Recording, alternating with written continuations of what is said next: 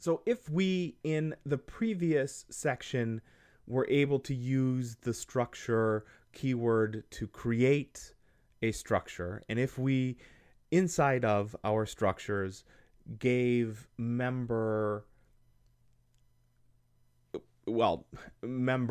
variables, right, to our structures, how can we access those? One note before we look at everything, and here's the big hint, it's the dot separator. But you cannot simply have a cout statement where you say cout department head.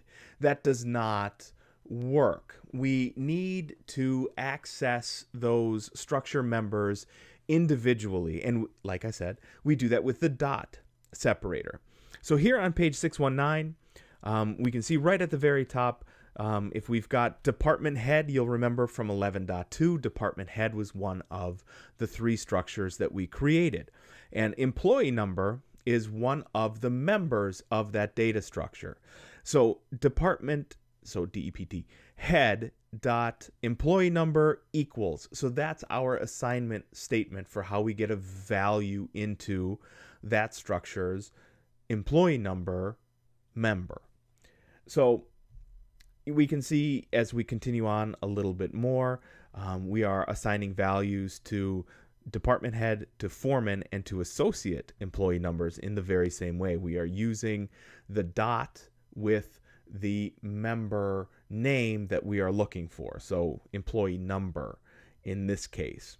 And essentially, I think this is 620. It's still 619.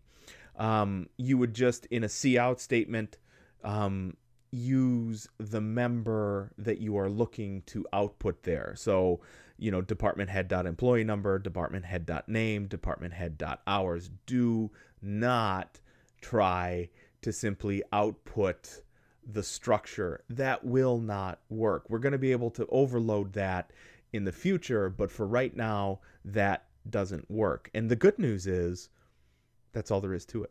As long as you remember to be able to access the members of a structure with the dot separator, honestly, here in 11.3, you're going to be just fine.